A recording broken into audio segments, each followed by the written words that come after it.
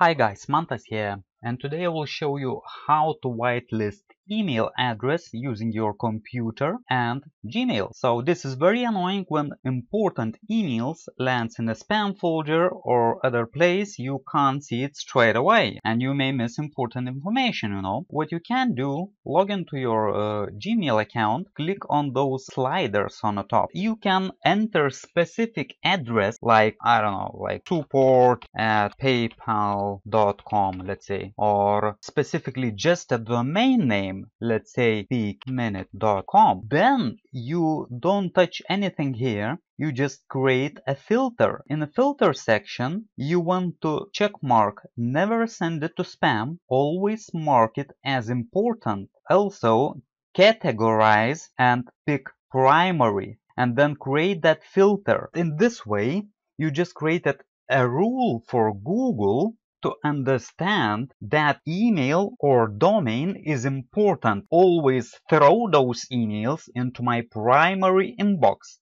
From now on, you're gonna get all those important emails straight to your inbox, and this is synchronizes to your mobile phone as well, so it's gonna be affected there as well. This is how you whitelist email via your Gmail app using computer. I hope this video was helpful. If you want to get more tips just like that, check the link in the video description. Subscribe to my channel. Talk soon. Cheers.